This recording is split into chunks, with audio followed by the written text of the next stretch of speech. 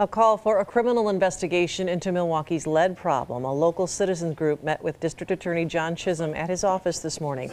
The group is asking him to open an investigation into a scathing report about the city's lead prevention program. One of the biggest findings from the report was that the city closing 90% of cases where children still had high levels of lead in their system. This is still a major scandal, major cover-up that is going on that needs to be exposed, needs to be outed, so that people who put our children in harm's way, people who harmed our children, people who are harming our city today, are held accountable. The DA acknowledged the meeting but had no further comment.